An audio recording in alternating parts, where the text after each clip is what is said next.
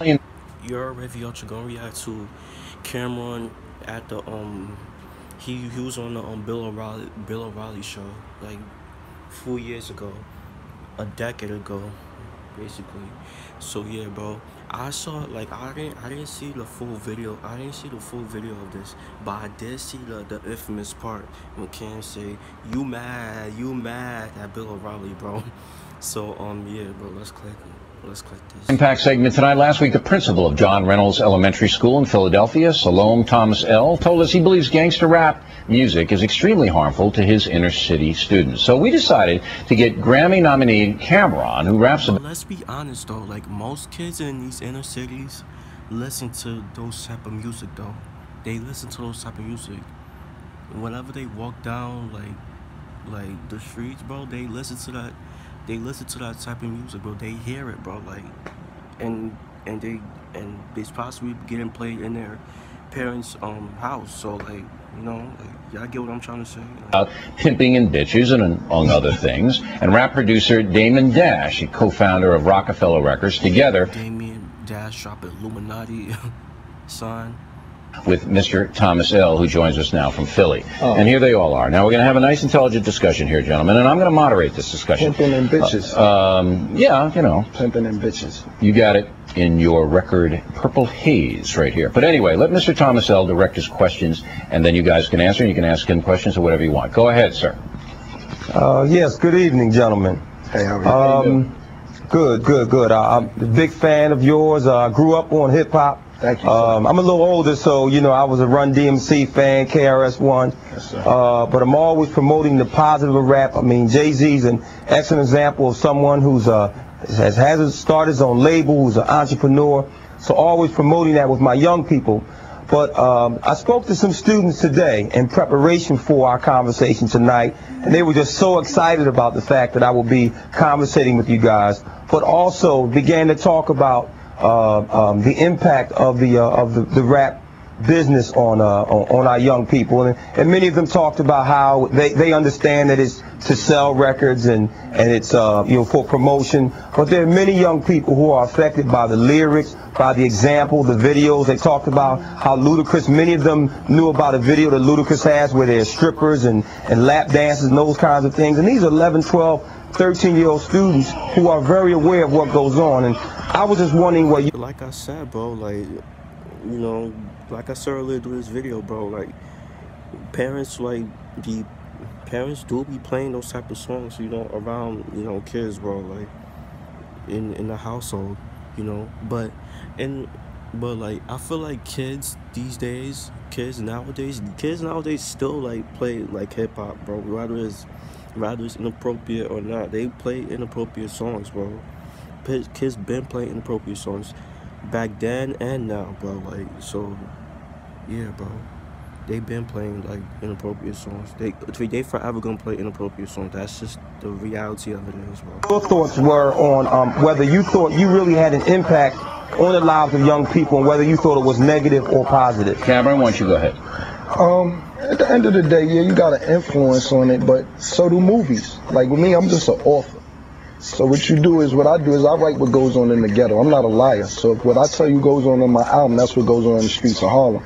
Now I'm like a reporter. When you look at the news, you don't get mad at the person reporting the news. A lot of influence, I think, go to movies. A lot of people look at the movies and then they react. The kids that killed them kids and where was that thing? Like Columbine. Yeah, you feel what I'm saying? I don't think they were listening to rap at all. I think that was more like a Marilyn Manson jump off, you know, like. What if an 11-year-old kid imitates you, Cameron? What if he uses 4-letter words? You imagine, and they dress like Cameron too. Imagine a kid dressed like Cameron with the Cameron too. I remember Cameron back in the day. How he was dressing with the fur jacket, you know, the silver rings and the flip phone. Remember the flip phone? And he develops a lifestyle based upon the street. He gets tattooed. He gets all this. Yeah, well, let me just say, and then you can jump in. Do you feel badly about that? No, I don't. Can I maybe interject? If a 11-year-old were to imitate Cameron, what they would be doing is becoming the CEO of their own company, controlling their own destiny, taking a bad situation and making it good. He has a record company. He sold a lot of records. He's acted in movies. I feel like he's a positive. He has a cologne. I have a clothing line. He's an entrepreneur. You know what I'm talking about, Dave. Well, no, he's an entrepreneur by his own right. If you have a child who is unsupervised and then Mr. Thomas L. has to try to teach, right, and he's using four-letter words inappropriately, he's dressing inappropriately, he doesn't have value of education, then that kid's in trouble. Who's to say what's inappropriate as far as dressing goes? But on another level, when Arnold Schwarzenegger was the Terminator, he was shooting up half of everyone in sight. It's a cartoon, though. This is more real. The Terminator is not a cartoon. This is real, though, isn't it? Well, no. In my life, everybody's rap is This is real. It's not a Terminator cartoon. All right, Mr. Thomas L., what else do you want to ask these guys? You didn't let me finish. That wasn't very fair. All right, go ahead. Go ahead. Well, let's cut the man off. Let Mr. Dash finish. Now, we're talking about the good governor of California. That's right. And I'm telling you, his movie's a cartoon, whereas his rap stuff is real life. But you said if there's hold on, Cam. If there's an unsupervised child, how is he to know whether it's real or not? How is he to determine what's real and what's not real? Who's to supervise him? All right. So you think that the Terminator movies are just as damaging or more so than gangster rap? I would have to say being that there's a visual and being there's no explanation to him and being that visuals on these rap videos too, though. But what I'm saying is it's glorified. There's no justification for all the shooting that goes on. So if he's reporting what goes on around the street, he's a product of his environment. Not to say him, but he's reporting what is a product of his environment. How is that wrong for him to report that? Gentlemen, let's be honest. Thomas, I'll get in here. Gentlemen, let's be honest. Who do these kids relate to more? You, someone from the inner city, or someone from another country, or someone from the suburbs? Let's be quite honest. Well, what I was you came up the same way I did, right, the same way millions of these kids do every day. We're growing up in a fatherless society. We're growing up. A lot of our friends, your friends, my friends, didn't have a lot of supervision at home. Most of the time, they were at our homes. We had good parents. We had parents who didn't allow us to do or watch these kinds of things. Right. But these children, now, in the movie industry, believe me, I'm a critic of the movie industry also. I think that these kids are watching too much TV, period. But my issue is that when you rap about what these children relate to because it's in their environment. You've already stated that they don't know your story because you're a CEO, and I agree. But see, you don't promote that, and your company doesn't promote that. We don't promote four-letter words. We don't promote entrepreneurship. We don't promote positive and ownership of your company.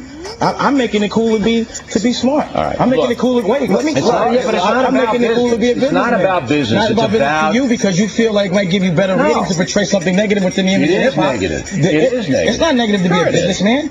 It's not negative to take care of the economy around you. It's negative to make money, Mr. Dash, if you hurt children. How do you hurt children by promoting to be an entrepreneur and a CEO and to do right by? Looking at a principle. For example. Hold it. You're looking at a principle. Why you don't want to let him talk? You mad. See this infamous part, but I'm be talking about you mad. And you know what's funny though? People from here be saying that though. They be talking. Whenever they get into an argument with somebody, they be saying that you mad, or they don't be saying that. They be saying you tight, or I have something to that, you know. But yeah. Where'd you start? Current affair, right? No, wrong. Well, you're looking I got dirt on you, dog. Cameron, I'm gonna get at you in a minute. You go ahead. You get at me. I'm gonna get at you in a minute. Listen, you're looking at a guy who teaches inner city kids and who's telling you face to face that he has problems with kids based upon the rap music, and you're rationalizing it all up and down. I thought you were going to mediate. I am. No, what you're doing, you're giving opinions. You're not an objective mediator now, Bill. It's my program. Bill, now it's your program. Bill. Yes, my program. Bill, come on, Bill. We'll have the dash factor some other time. I have the dash factor. Gentlemen, I got a question for Cameron based on what you just said. Come on, let's keep it civil. This is civil. I've got. Wait a minute, Mr. Anderson. Now, look, if the principal tells you that there are children in his school, Cameron, who are being adversely affected by your music, do you care? I care, but you got to talk to their parents. What if they don't have good parents? While they're in school, they have to have parents to be in school. It's guardians, you feel me? Some kids don't live with their parents. They live with their grandmother, aunties, uncles, or all that. Send them to school. No, they don't have to. No, listen, if that's the case, homeboy, whoever's in my ear on the television, you need to have parent-teacher conferences with your students. Whether it's their aunt, their cousin, their sister, somebody send these kids to school. They're not 11 years old staying home by themselves. I can't go home and talk to these students at night. You need to have more parent-teacher conferences if you have problems with your students. All right, let him reply. Let him reply. Go ahead. Now turn they TV Let him reply. Okay. Mr. Thomas L. reply. That was a good point, Cam. Thank you. Right. Actually, no, it's an excellent point. Actually, you are talking to these students because they listen to you every day. See, you are. So I got more influence than their parents. That's a problem. No. That's a problem. I mean, Cam got a point there, you know.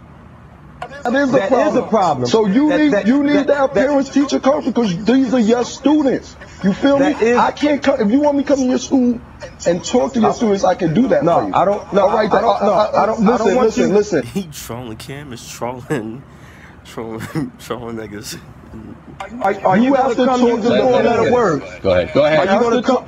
Let him get in. Talk to your parents. You're cutting me off, sir. You're mad. Go ahead, Mr. Thomas. See, he trolling. Go ahead. No. What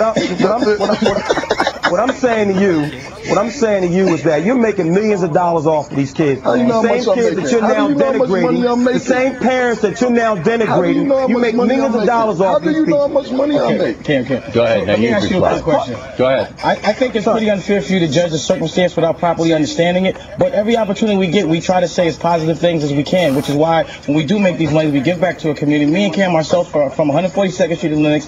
We do have a program there that teaches the kids to be positive. We make them go to school. We support a basketball program. And every chance we get, we personally know 150 kids in the neighborhood and speak to them and tell them to stay in school and incentivize them to stay in school. Now I'm going to take a break. I'm going to hold these guys. So yeah, bro, that's the vid. Let me know what y'all think about this, bro. Like I said, I remember this influence line. Kim was saying, "You mad? Then, yeah, I mean, yo, Cameron wasn't taking this seriously at all, bro. Cameron been a troll, bro. He a patty nigga. But at this stance, let me know what y'all think. Are y'all on Bill O'Reilly in the principal's side, or you on the side of Dame and Cameron? Let me know. Make sure you guys like, comment, subscribe. Y'all know the vibes. We're checking out. You are.